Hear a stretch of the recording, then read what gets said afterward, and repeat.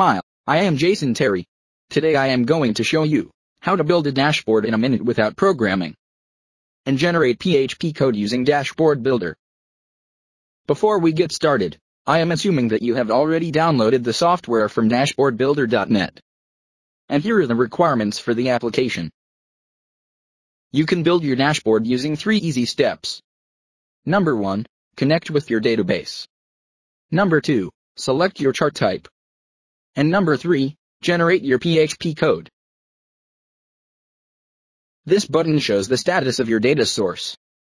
And this one is for the property of your chart. Let's click this button to open the database connection. Here you can upload an Excel or CSV file. And from here, you can connect with your database. Here is the list of database which is currently supported by dashboardbuilder.net. So I have selected SQLite, and here goes my database name. Now this shows that the database is connected successfully. Now click the Property Setting button. Here is the list of the tables of your database. When you click on a table, a SQL query will automatically appear here. You can select any table from your database for your dashboard. You can also write your custom query here.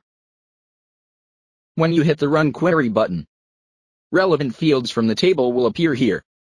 You can run up to 10 SQL queries. These are the chart type currently supported by the Dashboard Builder. We will select bar chart for our dashboard. Link to the relevant fields.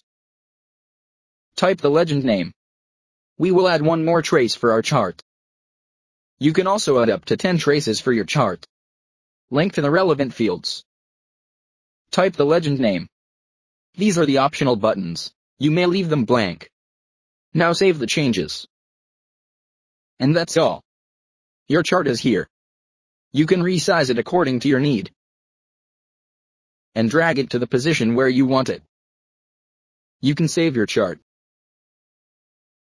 And generate your PHP code from here. Here is the PHP code you can see.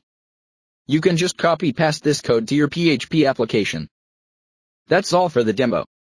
Thank you for your time in watching the demo. For more information and updates, please visit our website dashboardbuilder.net.